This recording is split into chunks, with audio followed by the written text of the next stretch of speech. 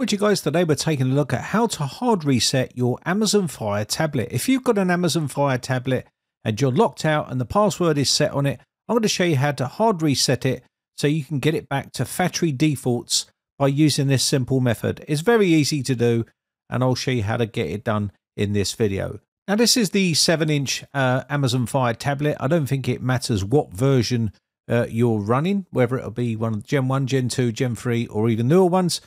This one is pretty straightforward. You've got your power button up the top here, and also on the top you have your volume rocker button up here, which you can change the volume on. So what we need to do here is, this is the actual Amazon Fire 7-inch here, but it will work with other versions as well.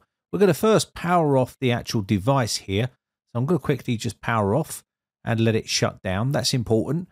Once we get this shut down fully, what we can do is then we're going to reset it. So what we'll need to do is go to the very top where you can see the power button, and you can also see there is a audio rocker button on there. So we want to do the down audio button and also the power button here at the same time. So let's go ahead and I'll show you how to do that. So push this one and push the actual volume down button, push them both together and keep them pressed down until the Amazon logo screen comes up, and you will see something looking like this, which says Android Recovery. And inside here, you'll see you're going to get a bunch of different options. You can use the rocker buttons up the top to navigate up and down. And you can see we have a few options available. We're going to be going wipe data and factory reset. That's the one we're going to do. Once you've selected that with your rocker buttons, use your power button to execute it, and then click on yes, I'm sure I want to erase all the information on here. This is going to completely erase it back to factory settings, and you will now get this option saying reboot system now. Once we reboot the system now, you'll get the Amazon logo coming up right here, and once that's erased all of the data on here, it will take a bit of time to boot up. These are not the fastest devices in the world, but once you get them booted up, they work perfectly fine. So I'm just going to let this load in, and we'll carry on with the next step. Now, once it's finished erasing all of the data on the actual tablet, it's going to come up with the welcome screen here for setting up your language as if you would when you first purchased the actual tablet. So choose your language here, and then choose your country where you live. So I'm just going to quickly check the United Kingdom here and click next, and just go through the on-screen prompts here. That's all you have to do, really. Just go through here and just select what you need to select to get this tablet set up again. So all the data has now been erased from the tablet, and all you need to do here now is select the Wi-Fi settings that you want to select and set up on. So I'm going to quickly do my one and put in my details so I can connect to it and get all the latest updates and also the features that will come down on the build here. So let me go ahead and do that. All I need to do now, you can see it saying hello with the name on there. All I need to do is basically put in my Amazon password, and I've done all this now, and you should now see a bunch of stuff here you can set up. So I'm going to continue this and go to the next screen, and it says meet your Fire tablet, and you can go ahead and play the video just to skip this part here.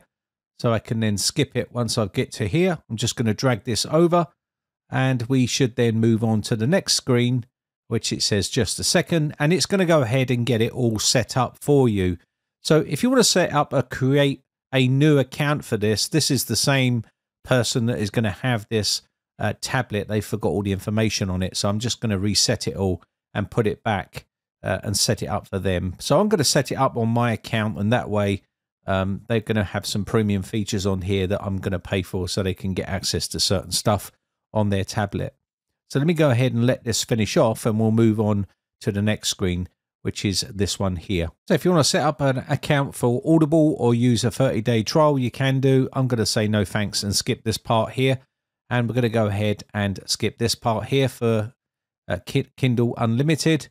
And once you've got this up here, you'll be able to see it loading up on the screen. And it's just going to get this all ready. We've got the welcome here, and you can exit this out or watch the welcome message. So I'm going to exit this out, and we do need to make sure that we've got all of the latest updates and security updates for this tablet, because these would have been removed during the erasing process. So what we'll do is we'll go through this here, and we can either enable Alexa or basically disable it, whatever you want to do. I'm going to disable it because they don't need it, and we can disable it here. And there we go. The tablet is now back at the desktop here of the tablet, and we can now mess around here and set this up. So let me go into settings here.